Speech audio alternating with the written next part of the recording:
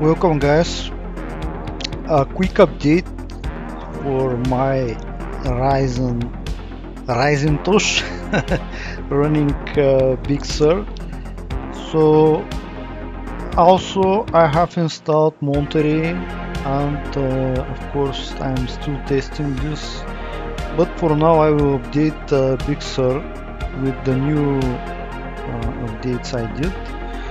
So if you still didn't visit my website, go to IoT-Dev, go to our forums, and you can reach me directly there in operating system, specifically installing macOS on AMD Ryzen systems.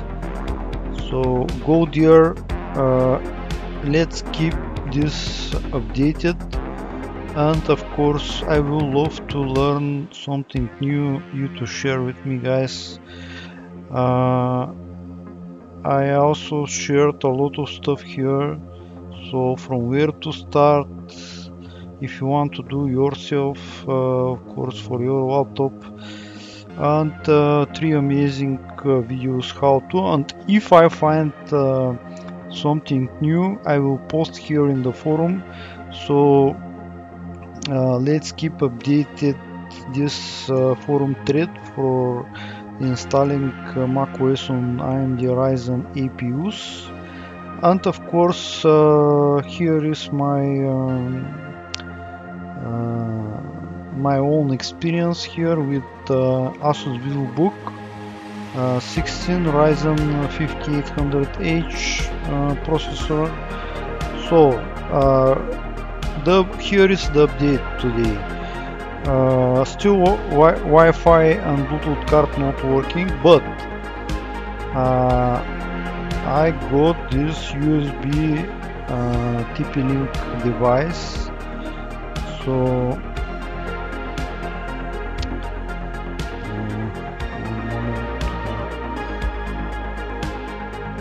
click here. So this is the device.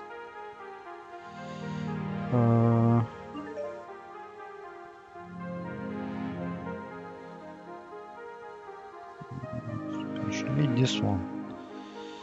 So that is the device. It's a AC 1300 wireless dual band USB adapter. It's USB 3 high. It has like small external antenna, so I think it's good enough for just to plug and have wireless.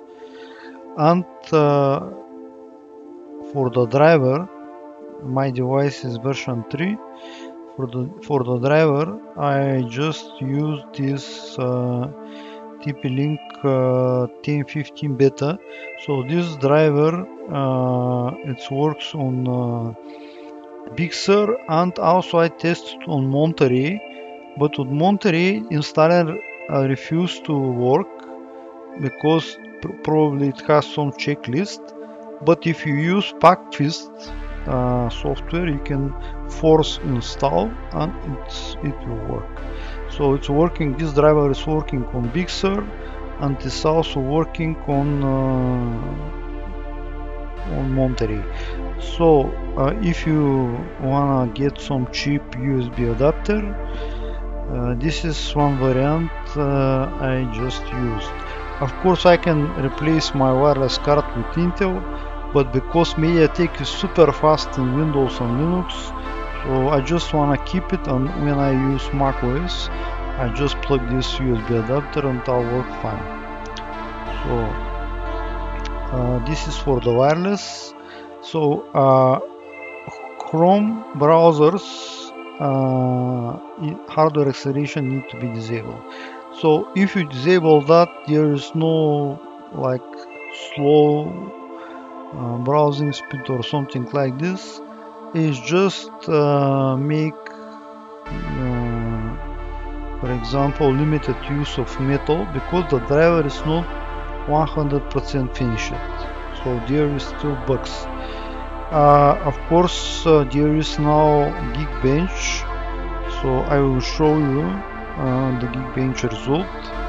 At OpenCL on Metal on Geekbench is not crashing.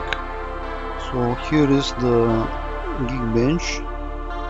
You can see OpenCL.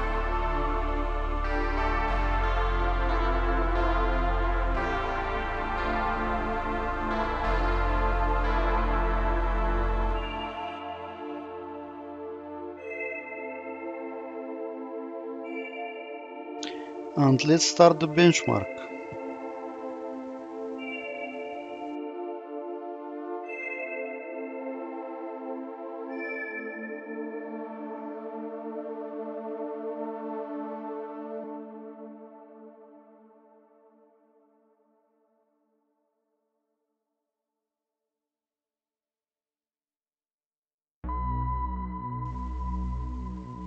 And here is the result. We have 17,944, so approximately 18,000.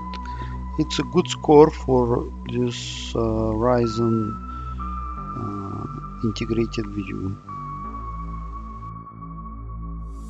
In my experience, VDA encoding and decoding in some cases works. So I'm not sure how much is hardware accelerated, because from what I learned, people use this program, video proc converter. So if I go to settings, for example, and click the options, it says it's unavailable, so it shows it's not supported. But in my own testing with my video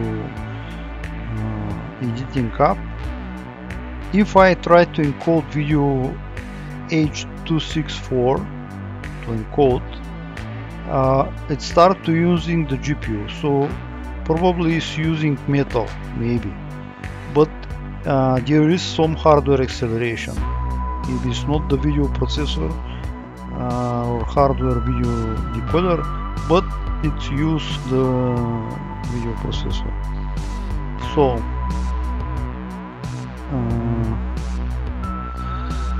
what else?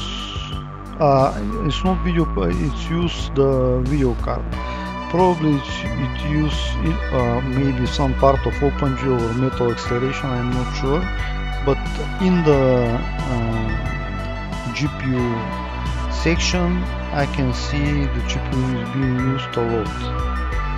So there is some software for video editing, it can use the GPU for it's not used maybe in hardware encoders, but also it's using GPU for acceleration, so it's still good enough for encoding H.264 videos up to 1080p.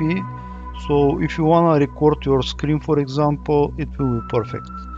Of course, this CPU is 8-core Ryzen, so if we compare to last Intel MacBook Pro, it's faster. It's faster machine. It's also 16-inch laptop, so pretty much this laptop is useful if you wanna have, for example, some basic macOS usage and also do boot into Windows and Linux without no problem. So on this specific machine I will show you in the next video. So if you guys still not subscribed or just to follow this channel, I'm trying to make some exclusive content that most of the YouTube not offering. So I'm interested in single board computers, specifically Orange Pi is my favorite brand. Of course some Raspberry Pis, but specifically Orange Pi is my favorite. also I like to mess with macOS, with Hackintosh. From my previous videos, you can see I had 5 GHz Hackintosh. I also like SteamOS. I also like, for example, to mess with Linux. So some kind of content that is rare to be found on YouTube. Most YouTubers like they are offering commercial content, but here you can find some useful how-to, and of course if you want to comment or just ask me some questions, it's always good to go to our forums and reach me there. So iottech.dev.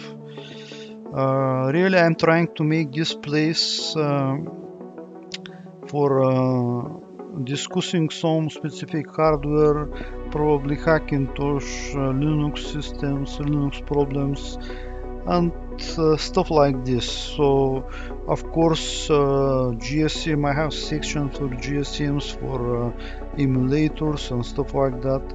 So it is my personal hobby, you know, to just play with such devices and of course test different applications. So let's return here to the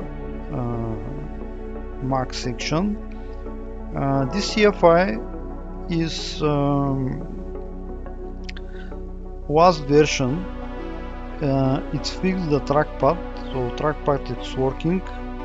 I just, let me see, I fixed the screen, so screen brightness, and also volume up and volume down is working, the battery indicator is working, the touchpad is working.